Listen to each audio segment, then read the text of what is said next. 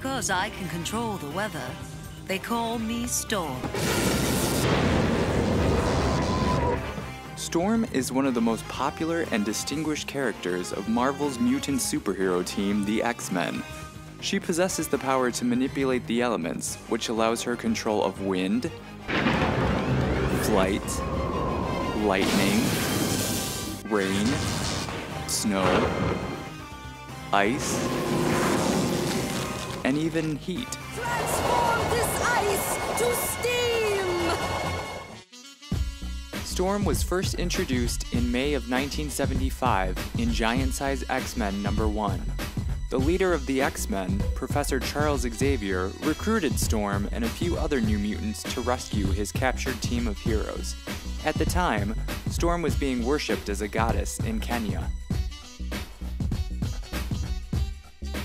She was the first major black female superhero, which was a pretty big deal in the mid-70s.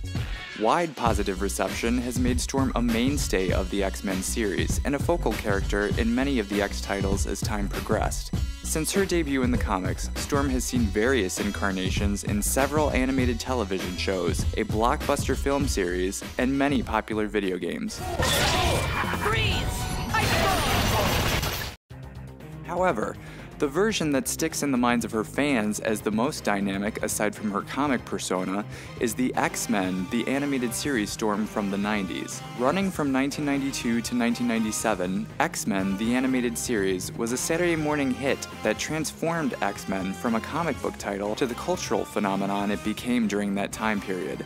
Storm, who was arguably the most powerful character in the show's lineup of heroes, exuded power not previously seen from a female superhero. Fans like myself watched in delight as Storm made full use of her powers, often carrying the entire team to victory. I call upon the power of the hurricane!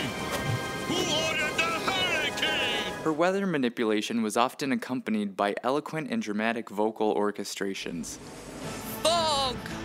Rise and enshroud us in the cloak of your gray mists! Floods of destruction! Calm your surging struggle! Whirlwind! Deliver them! I summon the full force of the elements! In some instances, Storm even became a voice against racism and injustice. Skin color prejudice? That's so pathetic, it's almost quaint.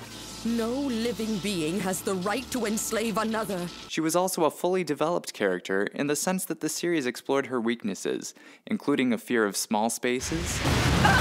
Mission, help! Storm's claustrophobic. Let me breathe! No! Stop!